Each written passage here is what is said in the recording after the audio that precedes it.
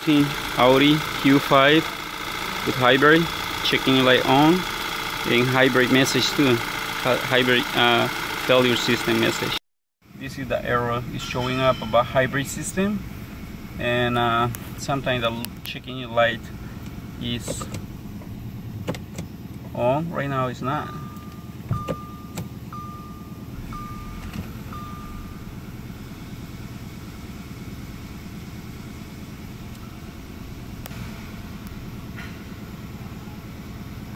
These were the codes that we had in the system.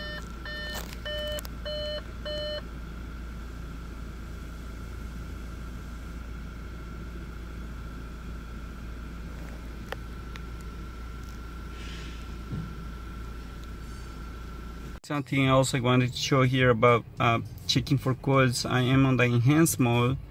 We're going to see here read Deseas.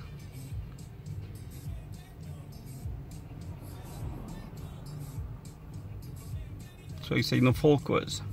Gonna see when I go back to the generic mode. We're gonna see what happened there.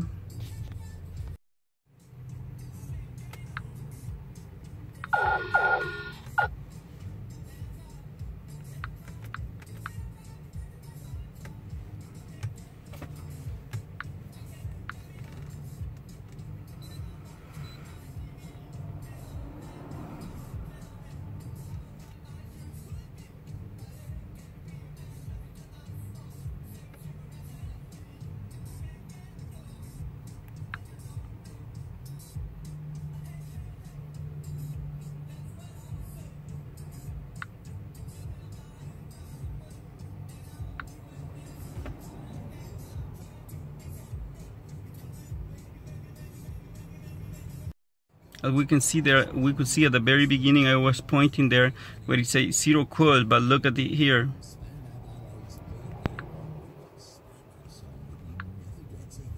On generic side, those 2 codes are there permanently.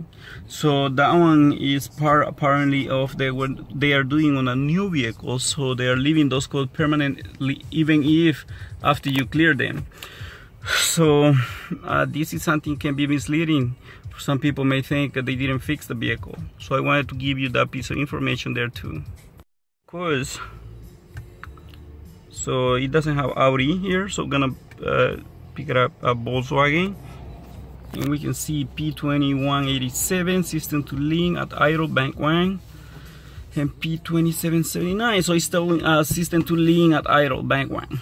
So basically when I see this kind of scenario here, first thing I do is, without doing anything else, I go to the dipstick, remove the dipstick and check the crankcase pressure. Why? Because 90% of these problems are there. And then if in case there wasn't the problem, I don't feel I wasted any time because most of them are here. So at this point gonna be showing that the test procedure I'm going here when we have the issue. The whole testing here on the dipstick crankcase pressure. Wanted to check here when the fault occurred on freezing data. No supporter. It's because it is manufacturer's codes, all of those. I found no information at all on those codes on Identifix or all data. They do not exist there. Those codes. I just went based on the experience of this vehicle all the time. Like I said, checking the dipstick, or if not, I just put some smoke inside into the intake system. If I don't find any excessive vacuum there, I go and apply smoke to the system there on the intake. 2013 Audi Q5 Hybried 2.0 with large internal vacuum leak. Going over the 30 inches of water, so I already put the gauge and vacuum gauge, and it was about 5 inches of mercury, which is crazy. Large vacuum leak, 0171, and another for partial load code link condition. PC valve out, There it is, the PCB valve out now on my hands. That one is creating excessive vacuum. Gotta get a new one in and retest.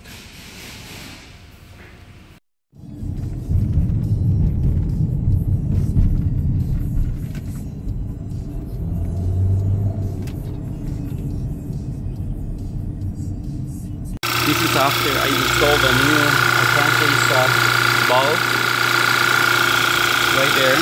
So this one doesn't have a dipstick. You just have there like a little plug there. Remove the plug, connect it, and then we can see here this is fluctuating in between like about 8 and 8.